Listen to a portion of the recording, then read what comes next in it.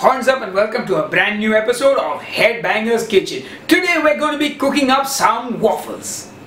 Yes, I know you're thinking, but Sahil, you've already made waffles on the show. Why are you making it again? Well, today's waffles are going to be made using almond flour. Yep, they're going to be delicious and they're going to be very different from the peanut butter ones.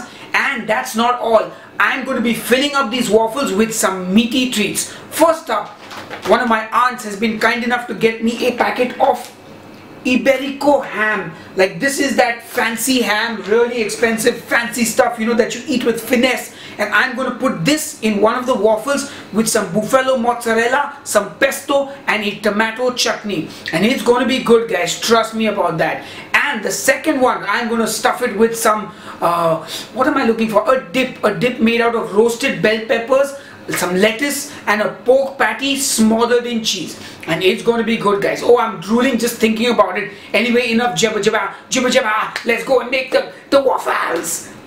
Yes, but on a serious note, we must make those waffles. Enough jibber jabber, time to cook.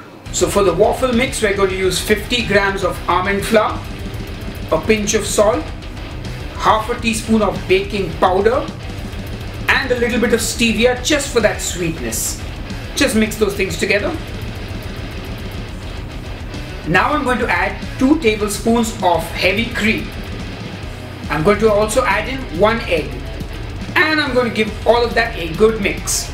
Now I'm going to add 20 grams of grated cheddar cheese into the waffle mix. And the reason I'm doing this is so that the waffles have a slightly crunchy texture if possible, because the cheddar cheese will sort of melt and the waffles will be slightly cheesy.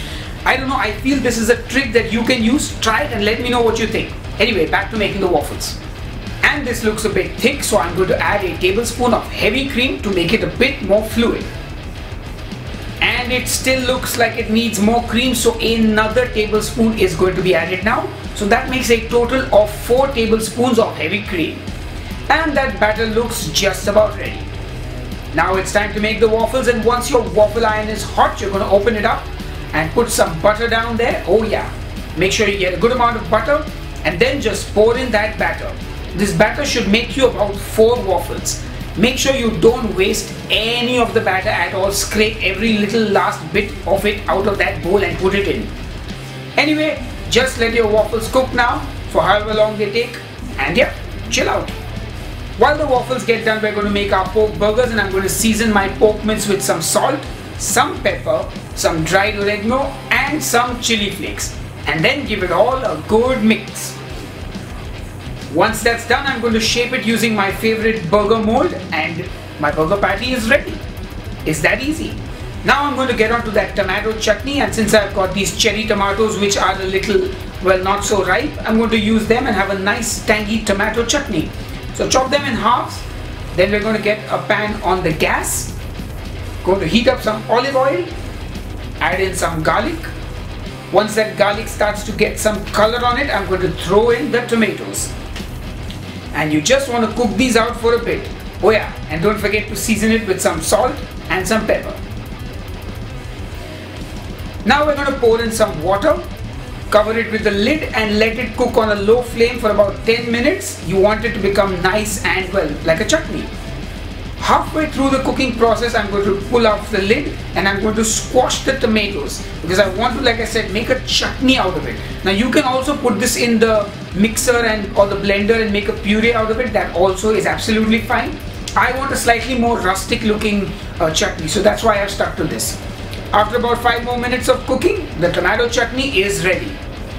Now I'm just going to check in on my waffles, and they look like they are ready. Take them out and yep, that's it, the waffles are done and they look good. Now time to get on with the other stuff. So we're just going to chop up some fresh buffalo mozzarella and keep that aside.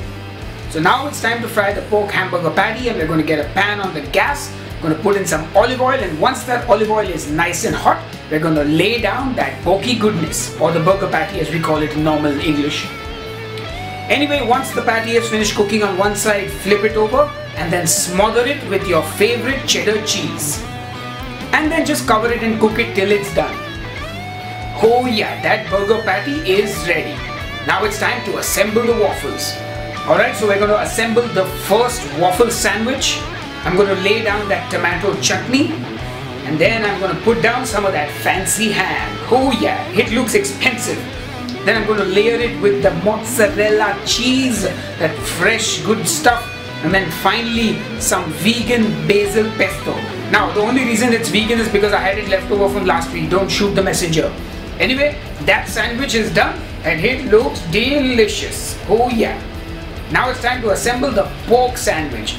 So for that we're going to put down some of that lovely dip that I made with bell peppers. I'll make a separate recipe video for this, I promise you. Some lettuce, the pork patty itself, and that pork hamburger made out of a waffle is done. I don't even know what to call it. Give me some ideas, guys. But these look delicious. Anyway, enough jibber jabber, time to taste. Alright folks, so it's time to taste these two delicious waffle sandwiches that I've made, and they look exquisite. They look so good I don't want to eat them almost, but then again I do. Alright, let me try the pork burger one. Oh man. Wow. Okay guys, first things first, unlike when I used to make almond bread hamburgers and those were really heavy, this is not heavy. This is light. Like, I don't mind having two waffles on a single burger patty. It is actually really good. It's absolutely fantastic. Now let me dig into the other one.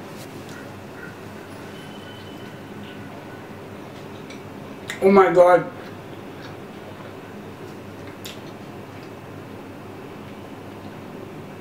I don't have words to describe how incredible these sandwiches are.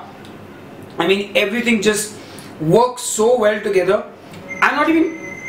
Somebody called me, so I had to take an abrupt cut. But let me just say this, the sandwiches are incredible. I hope you guys are going to make these at home. I hope you really enjoy these lovely almond flour waffles and the other things I made along with it. And I promise I'll do a video with that bell pepper dip that I've been talking about. Anyway, enough jibber jabber. I will see you on the next episode of Headbanger's Kitchen. Cheers and keep cooking. Okay, so my dad has spotted these waffle sandwiches and he was actually quite excited to taste it. So dad, dig in if you want.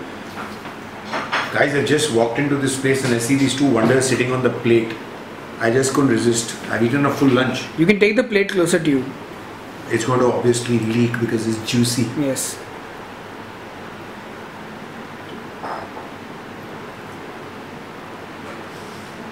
God, there's so much taste in it.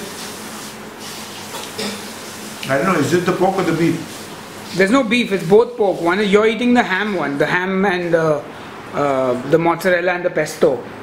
I got a pine nut. This is the other one. Yeah, that's the pork burger with the bell pepper dip in it. So the bell pepper dip will be sweet. Guys, living in this house is like living in paradise, food paradise. You walk in every day, there's some exotic thing sitting. And the best part is, it not just looks exotic, it even tastes exotic. Outstanding stuff. Alright, thanks dad. Bye guys. See. Hey guys, hope you enjoyed that episode. We've got these kick-ass Headbangers Kitchen t-shirts available on redwolf.in. If you like the show, click here to subscribe to the YouTube channel. You can click here to support us on Patreon if you like what we do a little bit more than normal. You can check out my music on this link here, and you can watch another episode by clicking here.